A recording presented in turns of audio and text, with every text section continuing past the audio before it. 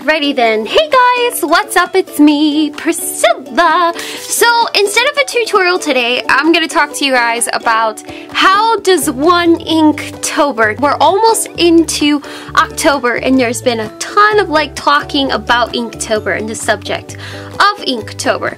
Now, if you don't know what Inktober is a drawing challenge created by the artist Jake Parker. He challenged artists all around the world to draw one drawing a day, each day of October, in ink. So basically, just use something ink and do the drawing challenge. That's basically it. It's nothing fancy or anything. Let me show you my past Inktober doodles. This is when I first discovered that Inktober was actually a thing. As you can see by looking at this, I'm a huge fan of the ballpoint pen. This is a regular BIC ballpoint pen, and this is honestly probably the only thing I'm going to be using during this Inktober. Now, there are plenty of other art supplies. So we got some brush tip pins right here, pretty cool, okay? And then of course, we've got some nice normal, fine liners. I've got this one, I've got a Prismacolor one, and then of course I've got my favorite Pigma Micron ones. As long as it's done in ink, that's all that matters. Even I got little Sharpie pen. Using Copic Markers definitely counts as well. So this was my first official Inktober sketch. So after I realized this was an actual thing, I kept inking. So you can see me fine lining this, and then I added pencil. I know it wasn't the rules, but I didn't know about the official rules. But as you can see, all this is just my regular ballpoint pen. Nothing special about it. That's it. So I'm a huge fan of cross-hatching. And if you want, I have a tutorial on one of my previous years that I have done Inktober, and I'll put that up in the right now. So this is completely done in cross-hatching. I love cross-hatching, and that's the technique I use when I use my ballpoint pens. Here's another one. Oh, I love this one, but you can see I actually left out a word. I got the eye of tiger of fighters. I forgot the. So this is really cool. It's one of my favorites. Here's another one. So you can see that I actually went in after I made a sketch in ballpoint pen, and I went in with some colored pencils and I gave it a little bit of color. Oh, that little grumpy cat, and Grumpy is so cute. And I got the tooth fairy right here done in ballpoint pen and then accented with some colored pencil.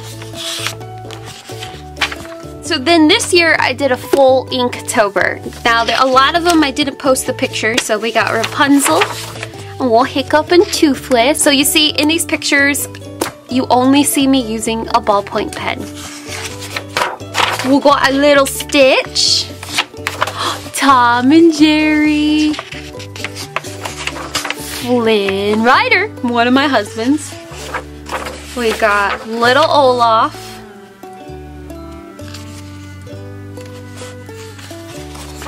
We got Ariel and Eric,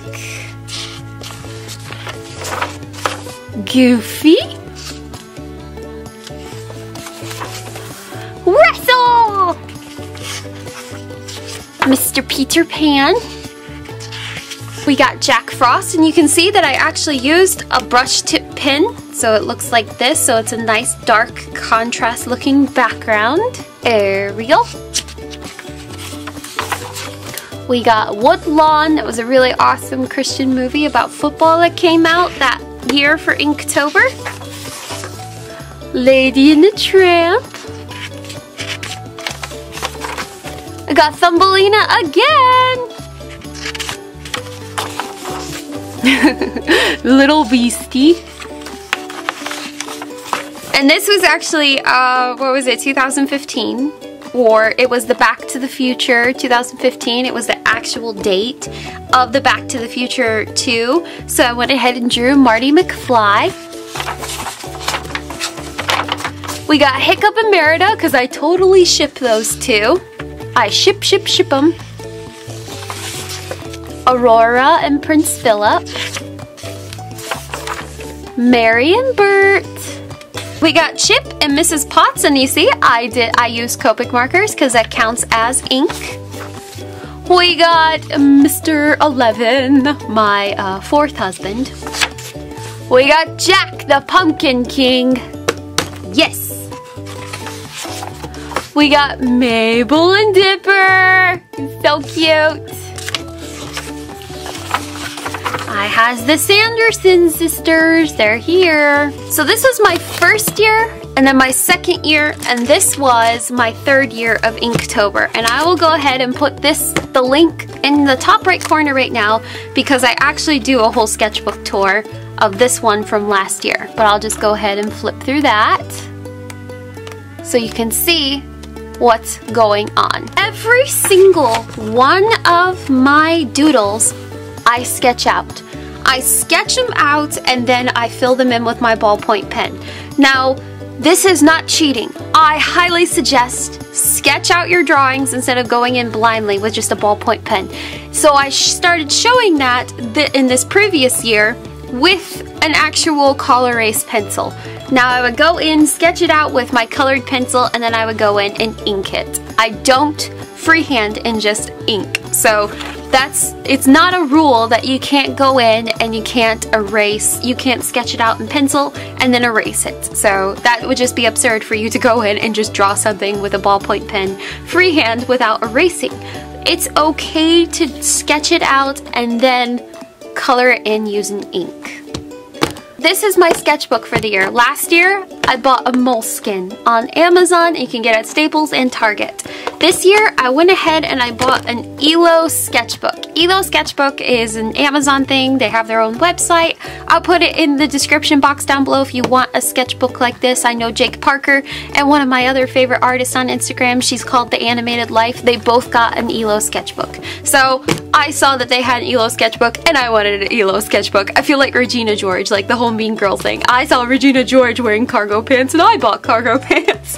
But I really like this sketchbook because it's an 8x8 and it reminds me a lot of my moleskin. See, my moleskin is just like a little bit shorter. Do I follow a prompt when it comes to Inktober? Yes, and this is Jake Parker's official prompt list for October.